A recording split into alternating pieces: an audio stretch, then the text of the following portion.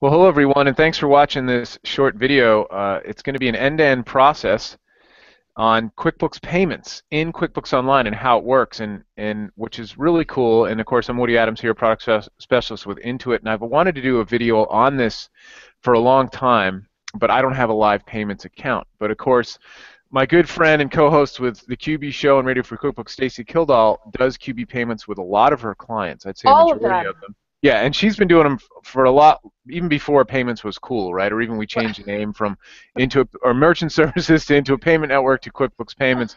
Way before it was cool, her and Don, of course, have been using this. But it would, I want to show, what is the end-to-end perspective? What happens? Why is it so cool? And so, first off, Stacy, how's it going? And thanks for being willing to do this morning on this Friday.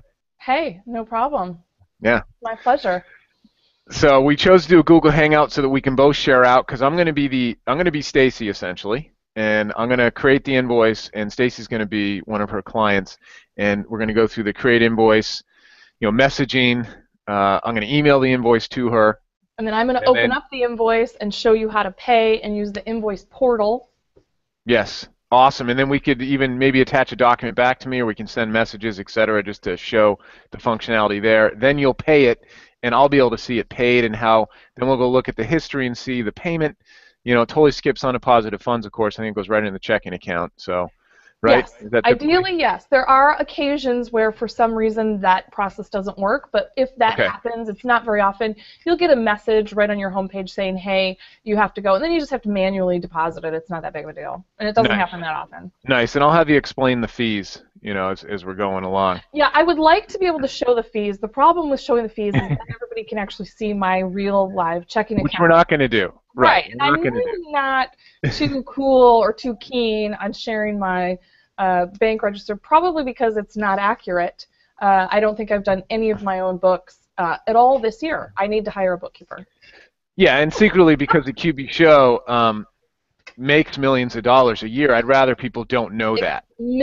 Almost. I need to stay under the radar. We're really closing in on billions. Awesome. All right, so I'm going to share out, but thanks for doing this. It's going to be fun. I think so. And right now I'm in Stacy's file, and I'm in Starbucks mode, right? The private mode there, and the right, you see it's on, so that you guys can't really see the balances, but she's got a lot of activity. Look at all those bank accounts that are hooked up to either a credit card or a bank. That is sweet. Talking about automating your data entry. Thanks for just living that way, Stacy. Oh, and most of them are old credit cards that I just have to delete and make inactive that I don't use. So that's fine. It looks cool. I mean, it does look kind of cool, yeah. Yeah, it looks busy. So I'm going to go ahead and create an invoice, and you can do it any old way, from transaction sales or maybe that client center specifically, but I like the quick create at the top.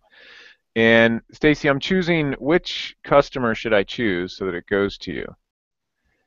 You want to do the QBShow.com. I created a new customer just for this, so you should. QBShow.com. Perfect. Thank you. You go. And then there's the email that'll go to you. Yeah, I did a little prep work early this morning after my workout.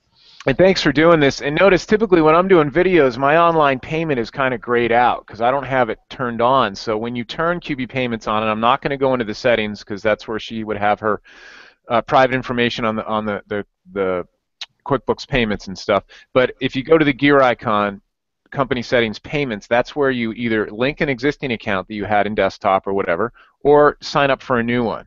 And Stacy, are you doing the $20 a month, or you do the 0 a month and you have a higher swipe rate? I'm assuming it's. You know what? I don't know. It's whatever we get through Train. I think there was a deal back in the day for Trainer Writer Network. Quite frankly, I have no idea what plan. No, that's great. Now, in this case, I said, I need to hire a good bookkeeper. No, love the irony. People will appreciate that. And in this case, Stacy has both credit card and bank transfer checked off, but per client, I could actually just do maybe just an ACH or bank transfer, or I could do credit card, but I'm going to leave them as both for the QB Show. Yeah, if this were maybe a high dollar transaction, like maybe this was like a $5,000, you might want to only allow a bank transfer because then you're only going to pay 50 cents rather than the 2%. So not that I have huge dollar amounts, but if that were the case, I know Michelle Long, she always jokes when she's presenting about how she's too cheap to let her customers pay with credit card. She only allows bank transfer, whereas I don't care. I just want them to pay me as soon as possible. I just want my money, so as All right. quickly as I I'll can. probably have to edit that out of the video, though. No, we make jokes Okay. about it all the time. All Like right. So, yeah, it's like, so yeah, Michelle will be cool. All right. Fine. yeah, it's totally fine. All right. So at this point, I have a $10, service that we did, and I'm going to leave credit card and bank transfer there. I could check send later, but actually I'm going to send it now because we're doing this in real time. But you might do send later, and I think it just allows you to send it, from either the customer center or the transaction sales window. Now that being said, I'm sure Stacy does this a lot. You can set up, recurring invoices or recurring sales receipts that QBO will just send out automatically because you can auto send those, Yep. Like desktop, auto email. And you can do it right from the screen. If you click that Yeah. more, you can do it right Exactly. from If Yep. I go down and hide that and click make recurring. So there's that as well. So I'm going to click save and send right now, and it's just a $10 invoice. And we'll let that go out. And here's what it looks like, where I can edit the body of the email. Again, I have another chance to say, well, Stacy doesn't do bank transfer, or the client doesn't do bank transfer, so we'll leave it at credit card. But I'm going to leave both checked for now. I'm going to go ahead and click send and close. It's a cool logo you got there. Well, I'm probably rebranding in the next few months. I've had that for a while. Yeah, we're redoing the website. So one thing I want to mention too is I, as the invoicer, the person sending the invoice, I have it set up so that I actually get a copy of this sent to that info@KeldallServices, the email that it looks like it came from. So I get a copy of it so I can make sure that it went out. Nice. And this also applies to any recurring transactions as well. And I've mentioned most of my clients are all on recurring transactions, my monthly bookkeeping clients. And so at the beginning of the month, we have sales receipts and we have their credit cards stored on file. So they get charged, just the sales receipts get created, the card gets charged, the customer, my client gets a copy of the invoice, and then I do as well.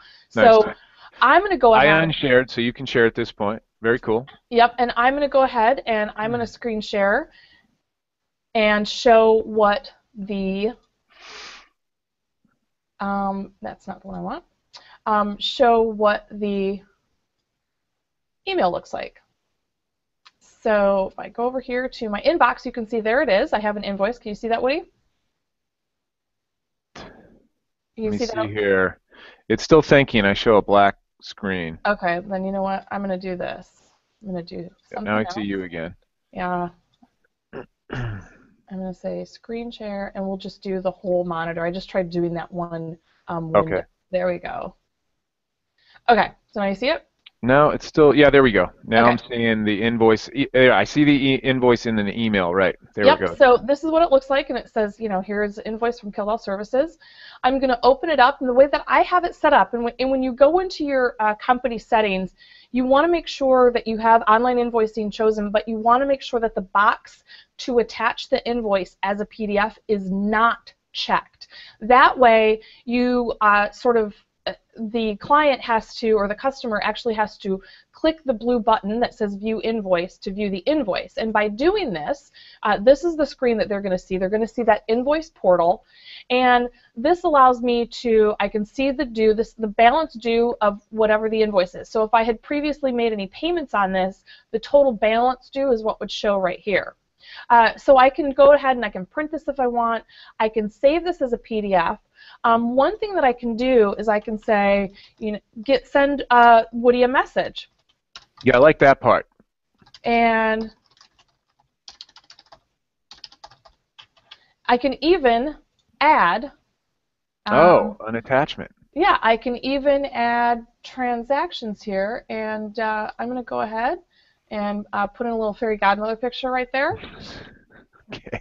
And I'm going to go ahead and send that. So Woody is going to go ahead and we'll screen share in just a second. But now the next process, the next step is for me to go ahead and what I refer to as the beautiful blue Pay Now button. I'm going to go ahead and I'm going to pay this. I'm going to choose a credit card, and I'm going to enter in my name and my billing zip code. And then what I'm going to do now before I start to enter my card number in is I'm going to go ahead and let Woody, I'm going to stop screen sharing. Yes, please do that. Because I don't want you guys to see my credit card number. And then Woody's actually going to open up the invoice and show you the messaging on his end and so show you what he can see. Yep, let me go ahead and share out at this point. and let me tell you when it's time that you can start entering your credit card. Hold on.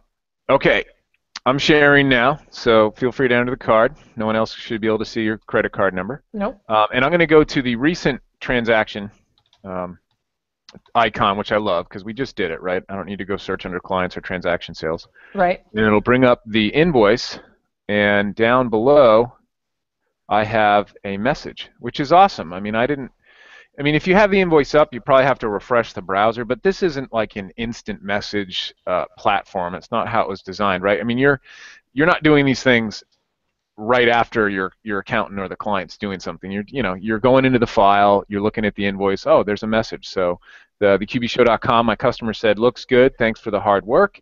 Tells me when they sent it, as well as a download that I will go ahead and open up. It also keeps kind of an audit log of when I sent the invoice to when they actually viewed it, really, because that's in the message there. And so it was literally 3 minutes after I sent it, which is nice. Yeah. And while Stacy's entered that, okay, there's a picture of the fairy godmother. Right. Ray would really appreciate that. It's a nice attachment there. So at the bottom of, it's much like the messaging you can do on a check or a bill or a credit card expense with your client, similar kind of thing. What was this about, et cetera. You choose a user. But this is really nice that you can do attachments as well within the portal, the invoicing portal process. So at this point, I'll stop sharing. Let me go to that, and then Stacy can take back over. Yeah. And so I'm in the process now, and I haven't clicked send payment, but I'm about to do that. So you guys won't be able to see my credit card information. You'll just be able to see the last 4 digits. So can you see that, Woody?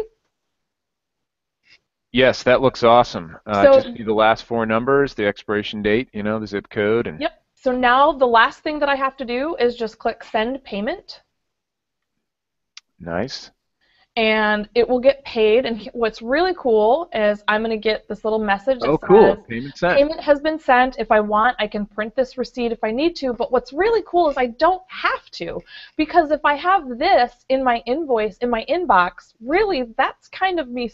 I can kind of store it that way, because I can always click this view invoice now anytime I need to. So if I just close this out, and you can see here the next message is going to be you paid this invoice.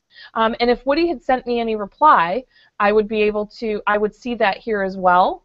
And so it's going to show paid, there's going to be a 0, and the pay now is now you can't click on it. Straight out, yeah. Very cool. So if I close on this and I want to go back to it, for me, I would probably never print that invoice, because I'm always going to be able to go back to that email and click on that and see that it was paid. You know what I like? Yeah. The pay now is grayed out, so there's no way for someone to double pay. Right, and that's the thing too. What's really cool about this is you can pay partial payments, but you can't pay more than what the invoice is. Oh, that's excellent. That is good to know. One thing that I do is kind of a best practice is when I send the invoice, I generally will put what the invoice is. So, this is, I just sent one. I just got done doing the live QBO cert training, so I had to send some invoices to Intuit.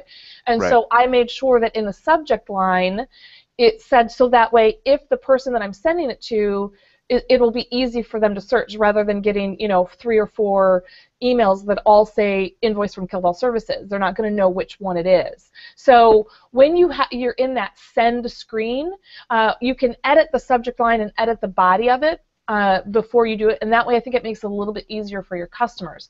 The other thing I want to point out is both me as the payer and Woody as the payee will be able to, we'll both get emails. So I'll have an email in my inbox from info@Kildall Services that says this invoice has been paid, and then I will also get an email confirmation from the payment that I made to Woody. So this is what that is. And again, I can always go ahead and click View Invoice. So I can store both of these if I need to. So I have those, and I'm just going to go ahead and say OK, and I'm going to file those away. Now Woody's going to go back, and he's going to, I'm going to stop screen sharing. He's going to show you what that looks like on the back end as far as the paid invoice. Because what's really cool about QBO is it actually marks the payment, the invoice is paid, and then it should deposit it directly into the checking account, and it will also post the fees as well. We're not going to show you that because I don't want you to see my checking account, but just trust me, that's how it works. Right, so you can see I refreshed the window, right? And again, typically one wouldn't have to do that because you'd be logging in to check it out, at another time, not in the same minute that your client pays it. Right. That would be actually quite a cool anomaly, but I doubt that would happen. So you can see right away in the upper right, it says paid and then one payment received, 123.15. Now, Stacy, do you want me to? Oh, also it says last delivery. So again, you can see it, and let's see any other messages because I should also maybe have another message. Oh, check it out. QB Show viewed the invoice, then they paid it. So there's a whole timeline down below, which is really nice too. And this is, of course, where I would say, hey, thanks for such a prompt payment. I mean, literally, it was a 90-second AR aging, something like that. So sorry about the typing. Yeah, and we're going to post it that way so you can see that the more people it's the old adage, the more people that are watching you type, the less you can really type. So exactly. I'm going to go up and you have one payment now. Do you want me to click on the payment or is that going to show info? Yeah, go ahead. You can do that. So again, this is like your Control H in desktop, right? Checking out the history. Shows the payment, and I go ahead and click on that, and it's going to bring you to the receive payment window. And this is what credited the AR and debited, the checking account. It's typically wouldn't go to undeposited funds, right? Because you're skipping that part, and that's the beauty of QB Payments. And there's the invoice and shows the payment as well. We're not going to go into the make deposit window, but it even says the deposit amount of $10 was deposited on 1/23/2015. And one thing that I want to point out, if you want to do this, click where it says transaction has been processed, right under the payment method. Oh, nice. Yeah. Let me click on that. Oh, that's sweet. So you can actually, because this is a test, I could actually have Woody go in and void the payment. And it will void the payment if maybe the client called and said, oh, hey, I used the wrong credit card, or I didn't mean to pay that, or for whatever reason you need to void it. You can actually do that directly from that payment screen. Oh, that is sweet. And you can even print it off if you want to. But typically you guys want to keep it all electronic and not have a bunch of paper in the office. Love that. Stacy, is there anything else? Like, should I go to Transaction Journal, like Control Y report, or is that going to just to show what was? Nah, not a big deal. So we've done what. If you want, you can go to the.